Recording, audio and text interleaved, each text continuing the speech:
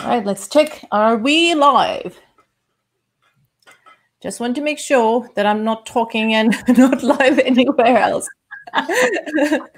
All right, let's check. LinkedIn peeps, can you see me? If anyone can see me, please give a shout out so that I know I'm not talking to myself. LinkedIn, can you check, please? All right. How to commercialize your expertise into a profitable business. That is the topic of the hour. Hello, good day, greetings, ciao, namaste, and salams to peeps from all around the world. Welcome to the live. Now, this particular series is called Impact 2.0 Show. This show features purpose-led leaders who are making a meaningful impact through their work and touching and changing lives of many.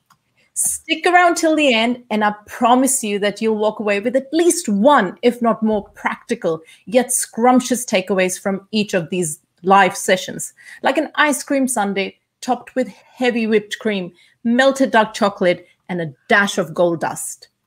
But most importantly, if you turn up live, you will get a chance to ask each guest questions that are bugging you like an itch that can't be scratched. Now, before I introduce you to my guest today, here is a quick preview of what's to come in the days to follow. So we have got, let's see, people, we have got 𝐡𝐚𝐭 coming on December the 3rd on how to design the life you desire. And then a very own David Breyer on 9th of December on how to find your brand's untold story. Now, my today's guest needs no introduction, really. And if you're on LinkedIn, seriously, I don't know anybody who does not know her on LinkedIn. Like, seriously, nobody. She helps service-driven experts unpack and define their area of expertise into a personal brand so they can position themselves as an authority in their industry. She's the founder of Lights Camera Action Program and Authority 5 magazine. So will you please put your virtual hands together to welcome my fantabulous guest, Mary Henderson. Oh, Amber, that's such a beautiful welcome and an introduction. I know I feel like a rock star. Today has been my day. I've been on the front cover of magazine, I've been on TV, and now I'm with you. The best till last. Wow. Well, that deserves another air horn. Yeah. That is super-tastic. OMG. I know. OMG. OMG. Alrighty. Okay. So, Mary, welcome to the Impact 2.0 show. Thank you for having me, Amber. Thank you. It's my pleasure. Now, before we get into the sausage and mash of the conversation, we are going to start off the show with a quick fire round. Are you ready, Mary? Absolutely. Bring it on, baby. All right. Let's go. If you could guest star in any TV show, what would it be and who would you play? Easy. Julia Roberts, Pretty Woman. I actually know it off my heart. I know. I'm not ashamed to say it. I'm not apologizing. I love that show. I think it is every woman's favorite. Yeah. Okay. When you were a kid, what did you want to be when you grew up? 100% I wanted to be a singer. I still do. Oh, yes. I remember reading that about you. Yeah. All right. We'll find more about that later on in the show. If you were an Olympic athlete, what would be your sport? Oh, my God. Well, none. But if I had to choose one, it would probably be gymnastics. Oh, no, actually, you know what? Now, can I change that? Yeah. I would be an ice skater. Ice skater. Oh, that is cool. Winter Olympics. So that's what I would do for sure. Just purely because of the fashion. Exactly. Fashion and the dance, I guess. Exactly. Alrighty. If you could read one book over and over for the rest of your life, what would it be? You know what? I thought about this, and I could give you a lots of different books, but you know what, Amber? I would love to reread the journals that I started to write when I was 10. Oh, wow. I've got a box of journals. And you still write journals? Every day. I have an entry every day. So you know what? And when I reread my journal, like from 4 or 5 years ago, it blows me away. Actually, that's what I would read. Oh, wow. Over and over again. And do you think you're going to pass these journals on to your the next generation? Probably. There's some really deep and meaningful stuff in there, but it's the truth, you know, but it's just, it throws me. It just throws me. So that's what I would reread again. Awesome. Awesome. Lastly, what's the best advice you've ever been given? To listen more, speak less. Best advice I ever got. Absolutely. I'm sure majority of the people would agree with this. And hooray, we did it. And I believe this deserves a wiggle and a dance. And you might have been familiar with this song.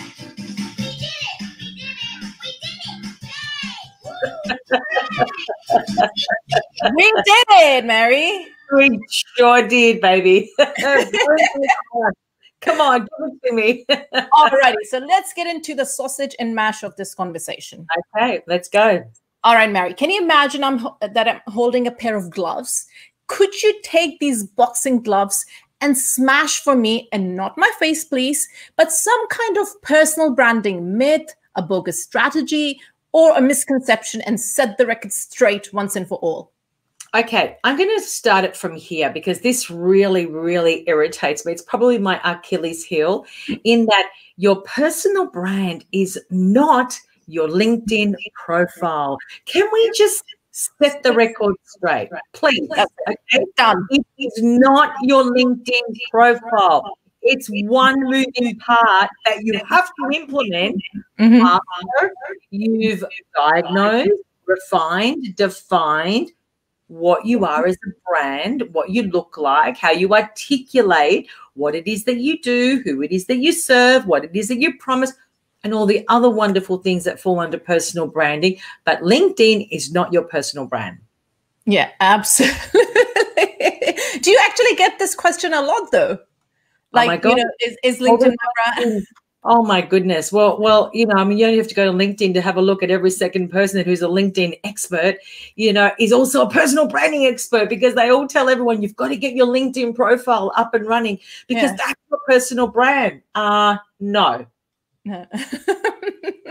Well, now you have heard this straight from Mary's mouth, okay? The same. Just say. Alrighty. A side note here: we are streaming live on LinkedIn, Facebook, and YouTube. If for some reason your LinkedIn stream plays up, which often does, you can continue over at Facebook or YouTube. I'll leave the link for the YouTube channel here: bit.ly/spreading ideas with Amber Khan. Alrighty, now let's get back into the conversation with Mary. Now, Mary, before we go any further, could you describe for our viewers and listeners what exactly is a personal brand and how does it differ from a business brand? Yeah, well, the thing is that with a personal brand and a corporate brand actually share the same attributes. So there's no difference from that standpoint. There's one critical difference when it comes to personal branding, Amber. And the best way I can describe personal branding is that you, the human, are the business. Okay? Period. Full stop. But we don't have to actually make it, you know, give it any more meaning than that.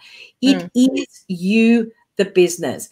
However, in that lies a series of attributes no different to a corporate brand, okay? You look at a corporate brand, it has a story, it has values, you know, it has an understanding of its strengths, its proposition. It's got, you have to define the brand story, the brand essence, the brand promise as a corporate brand, but you're doing exactly the same thing as a personal brand as well. The only difference is that you're dealing with a human being, and humans are emotional, humans have feelings, humans have a heart, and as a personal brand, our goal is to connect those elements so that we can actually connect with people at a heart level.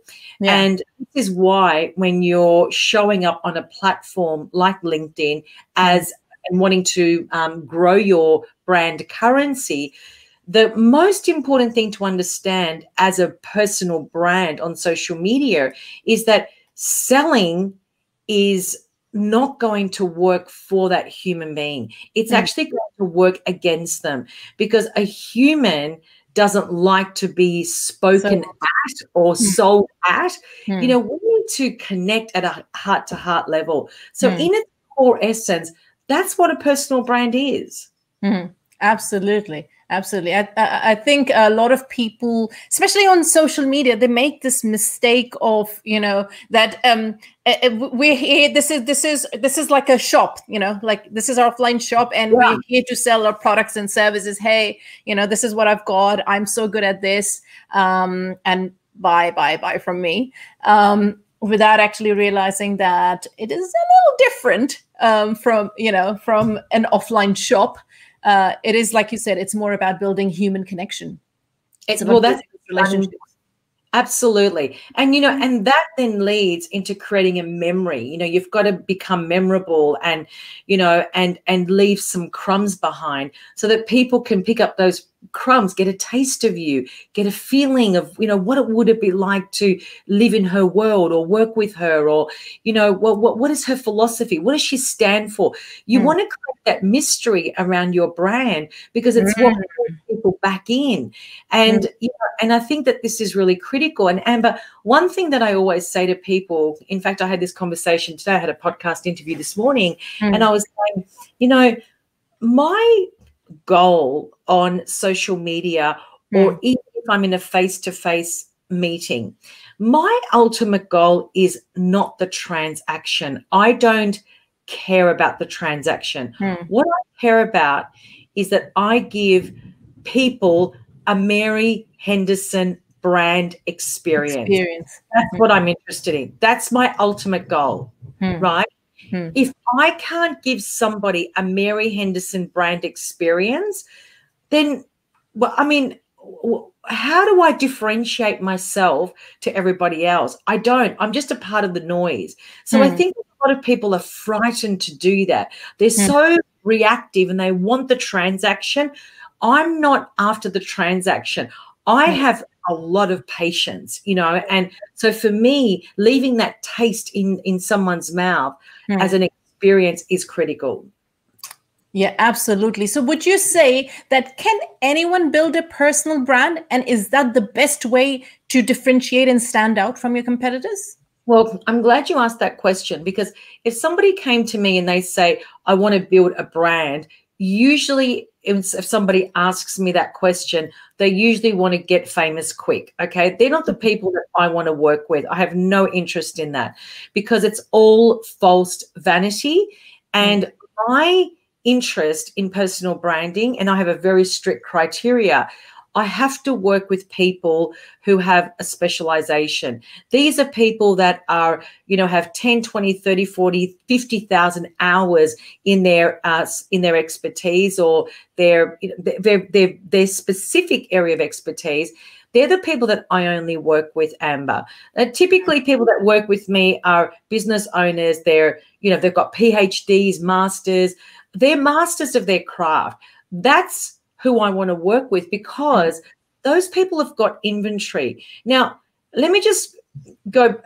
I want to just make sure that I clarify this, because we all have knowledge, wisdom, and skills. There's no doubt about that. And that's what I'm looking for. That's the inventory that I need to be able to turn someone's specialization into an authority.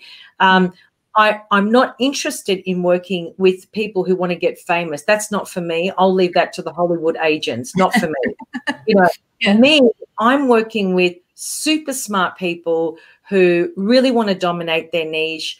They have a solution to a problem. They know how to solve that problem, and they just need help getting to their destination. So to answer your question, can anyone become a personal brand? Of course anyone can become a personal brand, but you've got to live by that brand, because you've got to deliver on a promise. You know, you can't deliver smoke and mirrors. You can that only lasts for a short period of time. Textperts are on their way out. It's not a sustainable model. We're moving into a model in this new economy where corporations will be looking for a micro specialist. You know, people that come to me, they're looking for my specialization to solve their problem. They don't want Mary that's a little bit of a weight loss coach, a little bit of a mindset coach, a little bit of, you know, a mindfulness coach. Oh, and she does personal branding and she does LinkedIn as well. I mean, what is that? So being a little bit of everything is not going to serve you. And the people that are positioning themselves as a coach who are essentially base their credential on reading 4 or 5 books or doing a course, and then suddenly they're a mindfulness coach or, you know, a finance coach, that's not sustainable. So to me, that's not a brand. That's just someone that's doing a job. A true brand, a true personal brand, their absolute driver, without a shadow of a doubt, is they have a mission. They want to leave a legacy. That is their core driver. And they're the people that I work with. Awesome. So what I'm getting at is that to build a personal brand, you have to deliver on your promise. You have to deliver on the promise. You've got to. It has to be results-driven outcome, not deliverables in the form of Word documents. No one wants that. They're not interested in that. It's got to be results-driven. So, okay. So now we've spoken about, you know, who can build a personal brand. Now, what are the key elements of commercializing an expertise? If somebody with an expertise came to you to build, what are the key elements they need to look out for? There's actually 24 macro moving parts that need to be refined, defined, and implemented, you know, along the way. It's not something that you can go, oh, I'll do this today and I'll do this in 12 months' time. These moving parts all interlink. There must be congruency along the way. And there's actually, you know, 4 critical parts. The first part is actually defining the brand proposition, and there's a whole process around that. That's part 1. Part 2 is the systemization of that process of, you know, well, what is my specialization? So there's a whole systemization process. And then there's the digitalization process of, well, okay, well, how do I now implement all of the moving parts so I can be seen, I can be heard, I can be found, you know, I can create a pipeline. So there's automation behind all of that. The digitalization part is a must. You can't run a business without that. And the fourth part is lead generation. And in lead generation falls content strategy and the social selling strategy and the offline lead generation strategy.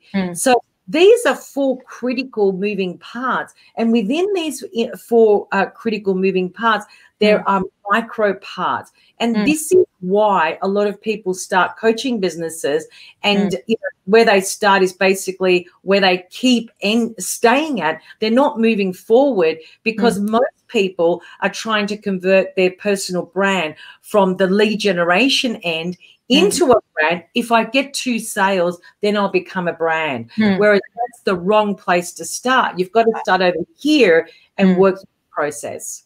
All right. So what you're saying is that a majority of the people get the sequence wrong. Yes. Well, I don't even know that there is a sequence, actually. Okay. So, all right. Okay. So they're starting at lead generation, whereas you're saying that you have to focus on building your brand first before you go into digitizing or offline lead gen.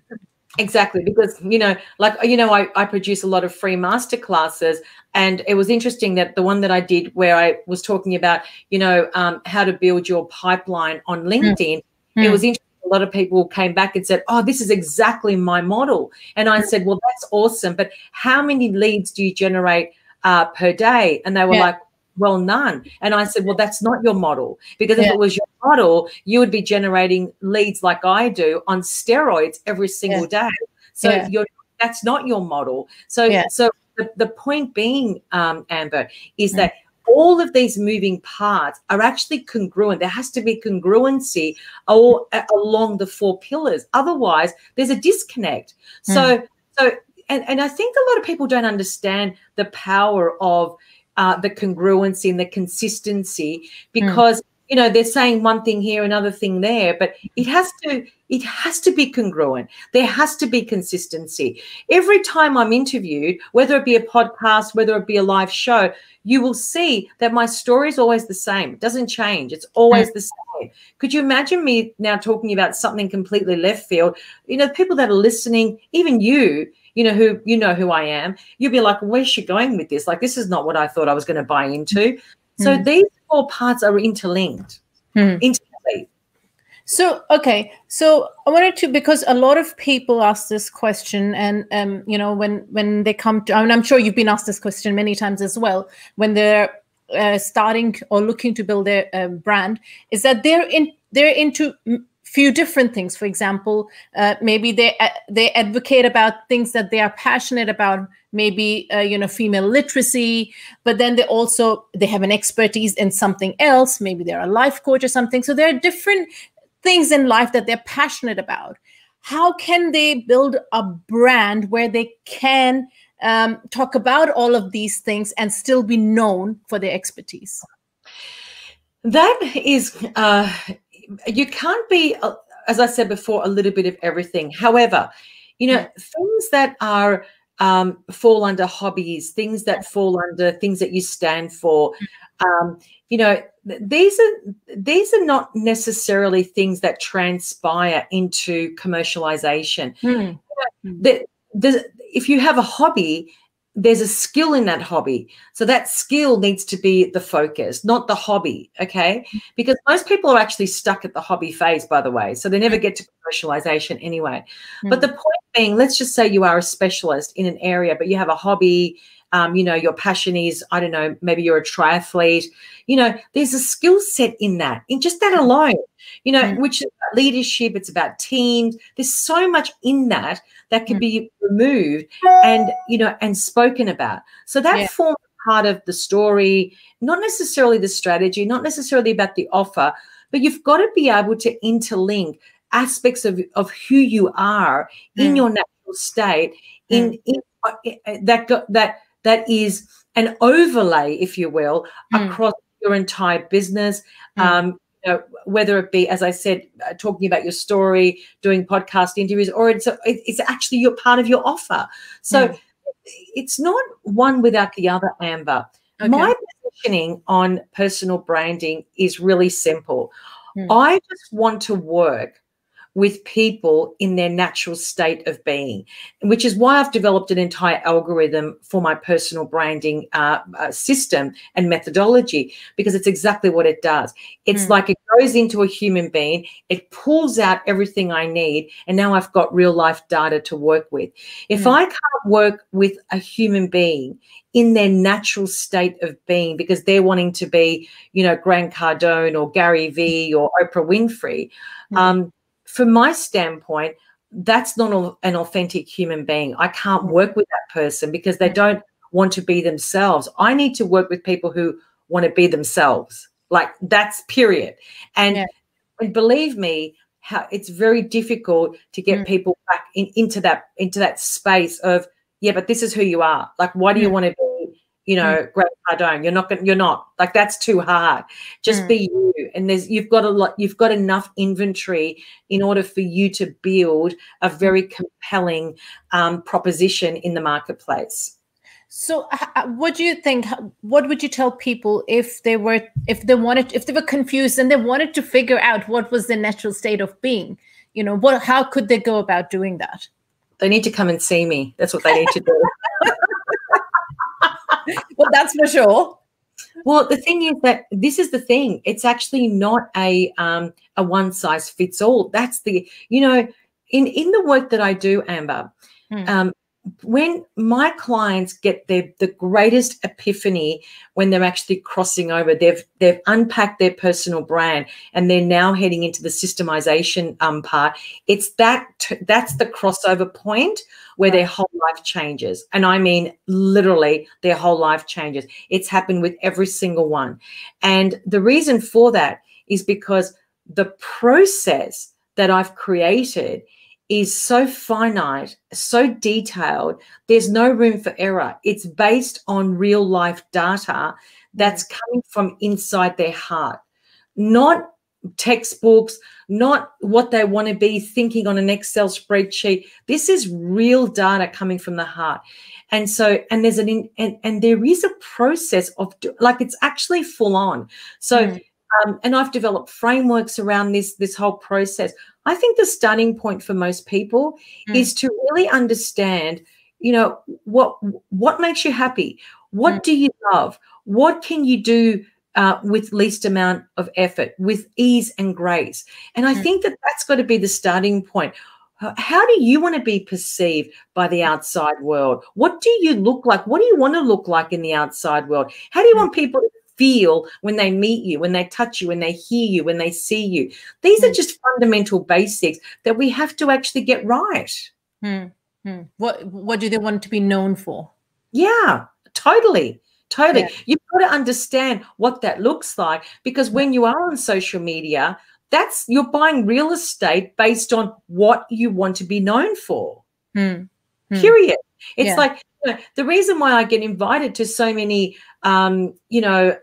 initiatives, podcasts, lives, front covers of magazines, TV, is because I've bought that piece of real estate. I own it. And by the way, Amber, I'm not interested in the 700 million people on LinkedIn. I don't care about that. I just care about my little micro tribe, and that's all I'm serving. That little tribe returns massive dividends because I'm so focused. I'm in my lane. I know who I want to start a conversation with. I know how to solve pain points based on my lane, and that's it. I don't want to be anyone else. It's really, really simple when you think like that. Yeah, absolutely. Absolutely. So, well, since we are streaming on all social media channels, so I have to ask this question then: how important a part social media plays in building a personal brand, if at all? Now I'm in two schools of thought here. I think that when people start out on social media, to get their confidence levels up, that actually can add value, believe it or not. From that standpoint, I'm not against it. Okay. What I don't like, and where I think it's very, very dangerous, is that a lot of these self-proclaimed influencers, what they do is they have inflated vanity metrics. They look really famous, but they're living on the poverty line. And we have to actually understand this. Okay. This is actually reality for most of these self-proclaimed influencers. They believe that because they have 400 or 500 followers, that they're going to get all these gigs on stage and they're going to be seen as the expert, the Gary V's of this world. But the reality is, Amber, I'm not interested in a social media self-proclaimed influencer teaching me how to run my business who actually can't even make $1,000 a month. Like, I'm not interested in that. So the danger of these pods is that they're not just in one pod, they're in many, 10, 20 pods. They have VAs that manage the pods, and all of those comments are mostly because of the pod engagement. But there's one more dangerous thing that happens, and this for me is a no-go. No, it's a massive danger zone, and it's a no-go zone. So for me, the danger is that I'm very clear on who I want to connect with on LinkedIn and who I don't want to connect with on LinkedIn and Instagram. Okay. So I hand pick who I want to start a conversation with because I know I can serve that person. When people send me a connection request, I have a look at their profile. I make sure that that person is the person that will find value in my content or network. Now, when you're in a pod, it's everyone and anyone, okay? There are people in there that serve regions in the world that are of no value to me. There are people in the pods that serve job seekers, no value to me. You know, so I'm looking at those things. That for me is critical. I'm not interested in being a little on the platform across everyone's network, and it's so diverse. It's of no value to me. And by the way, I get challenged on this all the time, but I stand by my ground. And the reason for that, Amber, the reason for that is that on LinkedIn, at the end of every day, I'm not looking at my posts and asking myself, wow, how many likes did I get? I'm asking myself, how many leads did that post generate for me today? Do you understand? Very big difference. Because if I'm not generating leads on a day-to-day basis, I don't have a pipeline. Now, here's the difference between me and others, and I don't know how others operate, but my pipeline for 2021 is already established. I'm not freaking out about 2021 and looking for prospects and clients. My pipeline is very healthy. I'm in the nurturing phase in my pipeline at the moment, right? So all I'm saying is that when I'm on LinkedIn, I'm not interested in being across everyone's network. I'm only interested in being in very specific networks. Yeah, absolutely, absolutely. And I think with what you mentioned about pods and stuff, it messes up the LinkedIn algorithm as well, because it's going to send, you'll be seeing posts from people who are not your audience. So it's going to totally mess it up. You're not going to see the posts that you need to see or you want to see and the people you need to engage with. So it's going to totally mess up everything. And I've actually noticed in my own feed that even though, my recent posts and stuff, people might say, I haven't had many likes, maybe 12, 15 or whatever, but it doesn't really matter, because I have had, in the past 2 weeks, I've had more leads come in. I've had more profile views, probably the highest. I was looking at my 90-day graph, on LinkedIn, and it's the highest it's ever been, right? And if they look at my posts, they're going to think, what, 12, 15 likes, few comments, what is that? But that really doesn't matter for me. But yeah, you're absolutely right. It's true. It's true. And it just depends at the end of the day what your purpose is on being on social media. That's actually what it comes down to. Yeah, absolutely. Because like you said, it's on LinkedIn, well, on most of these platforms, but on LinkedIn especially, we're building these relationships, which, super. I mean, I've only been active this year on LinkedIn, but in this short time, I have developed some amazing relationships, with so many great people who are doing great things, and you would want to be in that circle. Exactly. And I think that, and my view is even on and off social media is, surround yourself with people that will get you closer to your goal, not further away from your goal. I've disconnected from many of the self-proclaimed influencers. I've been abused because I've, disconnected from them. But it just goes to show you the mindset, the desperation. I have no interest. Like, what value am I going to bring to a network of desperate people who are vultures and hungry just for I don't know, inspiration, motivation? I don't need any of that. I'm not interested in that. So, and the other thing is, Amber, I'm a pretty grounded person. I'm very focused. I have I wake up every morning, I write in my journal. I'm really committed to my well-being. I'm write my task list. I'm committed with my clients. I'm all in. I'm busy, committed, and working hard every day. I haven't got time to spend 4 hours in 20 pods engaging with posts that are meaningless to me. I just not interested. Yeah, absolutely. I wanted to ask you, actually, is your traffic all organic, or do you do paid advertising as well? All organic. Organic. Awesome. All organic. Yeah. Wow. I'm testing some things at the moment on Facebook, which all I'm doing is just boosting some of my posts. I'm just doing some testing, but all organic, Amber, 100%. My entire business in 2020 has been built on the back of LinkedIn, literally. LinkedIn seems to be the biggest one for a majority of the people, and a lot of people. Like, I used to be on Facebook, like yourself, and I regret, why didn't I come on LinkedIn earlier? But I remember late last year, maybe I heard Gary Vee saying that get on LinkedIn.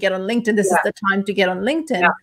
And I'm glad I made that move because the organic reach is really, really good on LinkedIn. It's really good. It really is. It's still very good. I still think that there's still room to play in the organic space, at least for another, year or two. Yeah. But we just got to, the key is to build your currency on social media, but to get off social media and, a very healthy pipeline. That's my ultimate goal.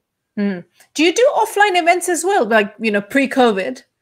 Were you doing offline events? I was doing, it's not my gig. I'll do keynotes and things like that. And I've run a couple of summits this year, actually. And they did really, really well. But it's not my thing, Amber. My thing is that, I create really high quality content. I give away free masterclasses every single week on LinkedIn, and that serves me really, really well. And I would rather do that. Once you start getting involved in summits, it doesn't necessarily pay or give you an ROI for all the effort. But for me, I think that I've really got my content strategy, I've worked it out, and it's really serving me. So let's quickly talk about content strategy now that you've hit upon it. How important it is, and what are the key elements when we're starting off on that content strategy for a personal brand? This is where I think that when people are starting out on any social media, you really need to have a content strategy from the standpoint of actually even having a calendar of events. What a lot of people do is they wake up in the morning, they're like, what am I going to talk about? I need to do a post, but what am I going to talk about? That's reactive and it's meaningless. What I like to do is I like to plan. I get all of my clients to do a 90-day content wheel, which means that they have to pre-create 90 posts, or when I say, 60 posts, because they only do Monday to Friday, but 90 days, a 3-month content wheel. So that when they wake up in the morning, the post is ready, the text, the image, or the video, whatever, it's ready to go. They're not thinking. And what that does is it creates a new habit. So by the 90th day, they're already in the flow. They already have created a habit at a cellular level that this is how you do it. So then it becomes easier and easier. Then you don't have to pre-create all of your content. You can do it on a day-by-day basis. I still actually pre-create my content, but I now do a week ahead. The reason why I do that, I haven't got the time to wake up in the morning and go, oh, what am I going to talk about? I have to actually pre-create it. So, and then it's easier to post it. I grab it. It takes 5 minutes in the morning. I'm done. But, I think that would be my tip, is to really create a calendar for 90 days and create a habit at a cellular level. It makes your life so much easier. Yeah. So, what would you say in those 90 days, what type of content to create? Should they only be just talking about the expertise, or should they mix it up? You've got to mix it up. Exactly. So the thing is, the first thing I want to say is that a lot of people will talk about, you've got to do video. You've got to do video. Video is the big thing. Well, actually, I disagree with that. If my client's natural state is not in front of video, do you think I'm actually going to make them look like a fool? Like, seriously, I would never do that. It's not natural to them. Video for me, oh my God, I'm in my element, but it's natural to me. But give me a post that I have to actually write in the English grammar. It's not me. I write the way I speak. It's just simple as that. That's not my strength. But put me in front of a video, I can articulate myself beautifully. It's almost like chalk and cheese for me. So the first thing is understand what your natural state looks like and create content from that standpoint and mix up the content. The content should not be, well, first of all, you should never be selling anything in your content. It really needs to be a form of storytelling, and you've got to speak to people at people, you've got to cut through the noise. I see a lot of people blending in. It's the same old, same old. If I see one more leadership coach, I'm going to die. I don't know how many more leadership coaches we can have. It's all the same old, same old. Or a LinkedIn coach. Or a LinkedIn coach. Hello. So let's rise above the noise. Okay, well, you're a LinkedIn coach. But what is it that you specialize in? You know who does this really well, Amber? Yeah. My favorite LinkedIn expert is Andy Foote. He is crème de la crème. And he's the only guy that I would trust and go to for LinkedIn, honestly, because he is a strategist. So he's a very different thinker. He's looking for metrics. So he's really strategic on how he uses LinkedIn. He's my go-to guy. Oh, yeah. So I'm in the process of bringing him on this live as well. So, You know what I'm saying? So the way that he's positioned himself is not, I'm not a LinkedIn coach. He's a strategic, LinkedIn coach. I think he's just changed his title now again, but he's really, really zoning in, but it makes you stand out. Yeah. Yeah, absolutely. Absolutely. Who is this? Johnny. Oh, yes. Hey, Johnny. How are you? Johnny is saying, good conversation. The content calendar should be tied to pillar content, research-based, but also you need to know your industry or clients. Yeah, totally. Absolutely. 100%. And that pillar content, like you said, could be in any form. If video is not your thing, maybe podcast is, maybe if podcast is in your thing, maybe blog series is. I mean, Amber, this year in January, I started a content idea, and I thought I'm going to do kind of like a magazine idea, and then I just did like 4 pages. The week after, it was like 6 pages, and then it got to 8 pages. A year later, I have a full production, a magazine, which is nearly 100 pages that I had to go from weekly to now monthly because it's just full blown. So now I've built this magazine that is so congruent with what I do. I get to interview amazing people, and that's brand building. You see, I'm not even creating the content. I've got amazing content contributors who are masters of their craft, and they're helping me build my brand through that magazine whilst I'm helping them build theirs as well. So you see, this is just an idea that I came up with, but it's gone into full production, which now I'm at the point of now looking for sponsors. So you see what an idea can take you to a whole new trajectory. Yeah. And it takes time, like you said, right? It's not going to happen like that, not from day one. Yeah, it takes momentum. Momentum, and you do hit the momentum. You get to about the 4th month mark. You kind of see things moving, happening. You get to 6 months, more things happen. Then you get to a year, and it's like it just changes. But the key to success for anyone on any social media platform is patience. Patience is my secret weapon. I'd say that to everybody. And people don't want that. They want it now, now, now, now. They don't want to do the work. Listen, I've been 15 years in the making. I've been an entrepreneur since 2005. I've only worked for myself since 2005. It's honestly, I was saying to my husband the other night, it's taken me 15 years to get me to this place where I'm in the zone, like I'm flying. Yeah. So it just takes time. Yeah, it does. It does. I know my husband makes fun of me. He often says to me, he actually looks at his watch. He's like, how long did it actually take you to get here? Like 20 years? That's right, Amber. But he's right. He's right. Exactly right. Yeah, absolutely.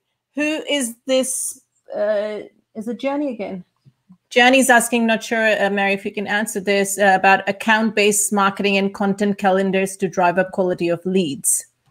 Not really Mary's area of expertise, but yeah, I'm not. So just to answer that question, my lead generation strategy is very strategic and deliberate to the work that I do. And it is an inbound and outbound component, but it's really exclusive. And when I say me, I'm saying my lead generation works for me, and then the lead generation strategy that my clients create works for them, right? But there is a framework that I've created and follow, which is pretty amazing, and it's 100% results driven. So that's just. I know I haven't answered your question, but it's kind of I'm answering from another angle. Yeah. So it's a different pipeline for everybody, for each one of your clients. All right, Mary, as you know, this particular series we're delivering is called Impact 2.0. Could you share with our viewers and listeners maybe a story or a moment or an encounter that had a profound impact and changed the course of your life? I want to say that in life, what I've learned is that every single human being has a genius zone. We actually do. And we have mission. I don't like to use the word purpose for the simple reason that I do believe everyone's purpose in life is to actually find that mission and also understand who they are at their core in their natural state. To me, that's the universal purpose. Our mission is, once we've understood that, is to then pursue that mission in the form of a vocation. In 2011, when my second son was born, 3 hours after his birth, I had the greatest epiphany of my life, because I reached out to get my lip balm. My business card fell out. I had a software company at that time. And I was looking at my card, Amber, and my business card fell out. And I was looking at my business card, and it's had my title, you know, managing director of my company. And I just thought in that moment, oh my God, my whole life has been a series of labels. Like, really? You know, daughter, mother, sister, friend, boss, you know, ridiculous. Anyway, so I knew in that moment that I was going to resign from my own company. I just had enough. I realized that I created that software company really to please my parents. I just wanted the tap on the shoulder. I wanted my parents to say, we're so proud of you, even though you didn't finish your degree. Okay, that was a big thing over my shoulders. Anyway, to cut a long story short, I ended up merging my business with another company. And in 2012, I was completely free. First time in my life I've never worked, but I had 2 little babies. And I had a mentor who was a professor in philosophy from Oxford University. And he mentored me for an entire year. And it was in that year where I actually found what I'm meant to be doing for the rest of my life, which is what I'm doing right now. And it was in that year where I unpacked my genius zone. And what I found, and this is the message I want to leave behind, what I found was I thought, I started my relationship with personal branding in year 2000. I've been at personal branding for 20 years.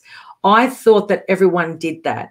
I thought that everyone understood how to create digital assets. I thought everyone understood how to sell the way I did. That created incredible results. But what I realized when I was working with Mark is, hang on a minute, I've actually seriously got a genius zone here that other people don't actually understand. They think I'm weird. I'm sick and tired of people saying, oh, Mary's like 5-10 years ahead of her time. I'm like, why are people saying that? What? I'm not ahead of my time. I'm here, you know. And then I unpacked it, and I started to see patterns. And then I started to realize, oh my God, like, wow. I think I've got a solution to a really big problem. And then from there, it took me 3 years to develop the frameworks, which is now my system. And it took me 3 years before I started my coaching business, when I transitioned full-time to a coach, which was 2015. But that was, for me, a real eye-opener, which is why I'm so incredibly passionate when I work with people, that I must understand who they are in their natural state, because I understand the power of that. Absolutely. And because you've been on that journey. Yes. Right? Yeah. Absolutely. Hardcore. But it was the greatest gift I gave to myself. That's the greatest thing that I could have done, because what it does, Amber, it creates a high level of consciousness. You start to challenge your own paradigms. You start to challenge your thought processes. All the things you were taught as a kid suddenly have zero meaning, because you see the world through a different lens.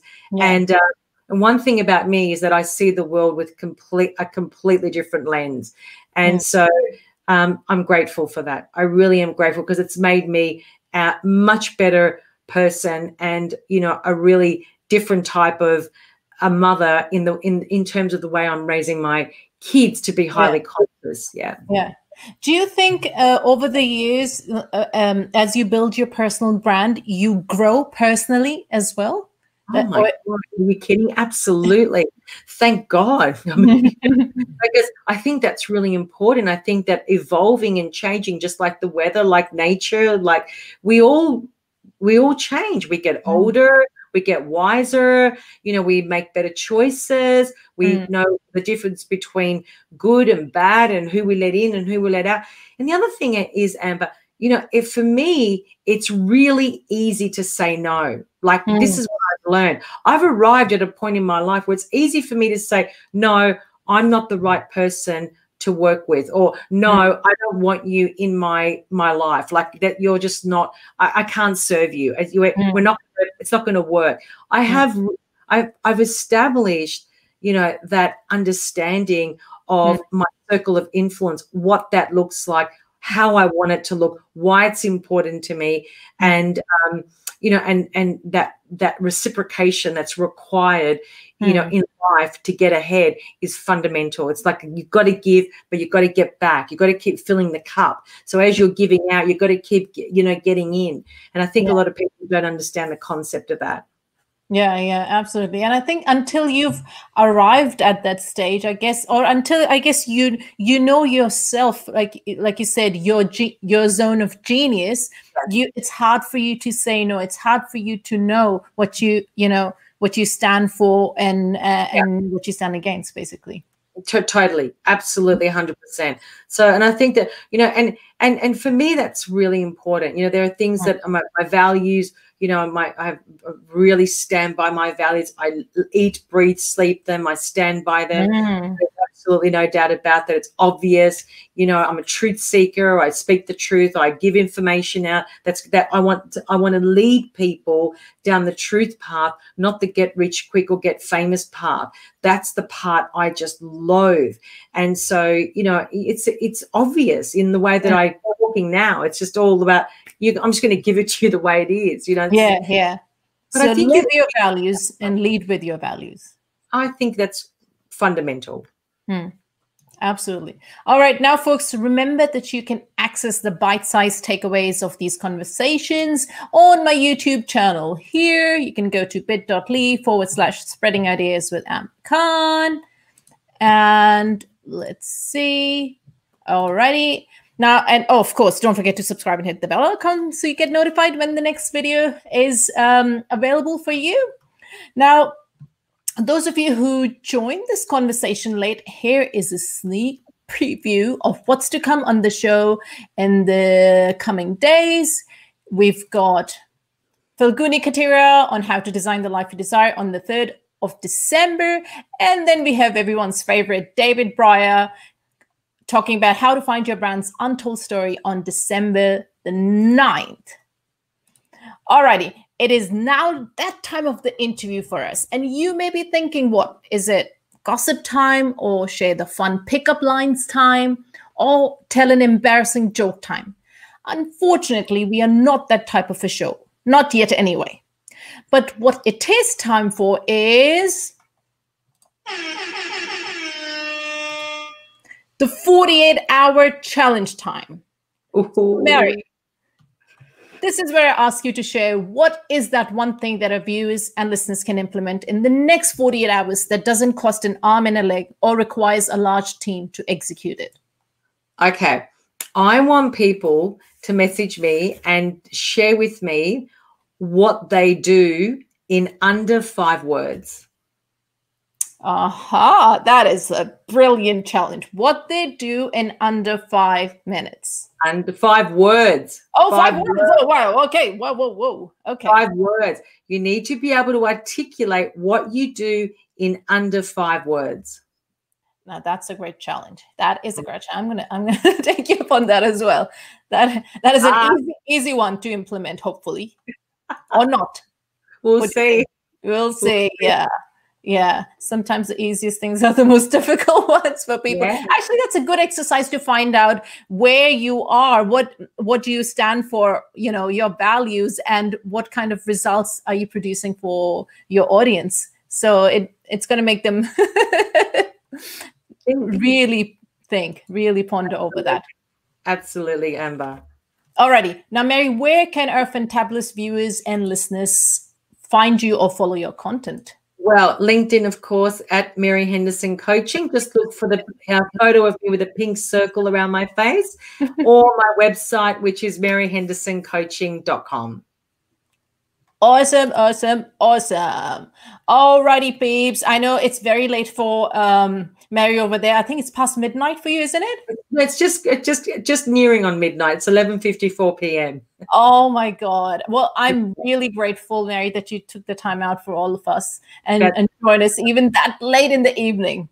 No, it's like I had my group coaching call, which usually finishes at 10:30, which is why I chose tonight, because I knew I'd just still be up. Oh, you'd be up late. Good decision. Good decision. Good decision. Exactly. All right. For all those watching us live today, I really heart you. I really do, because these lives wouldn't be fun without your support. Thank you, Mary, for joining me and sharing your genius and your fabulous self with us today. Thank you so much for having me. I appreciate you. Toodaloo for now.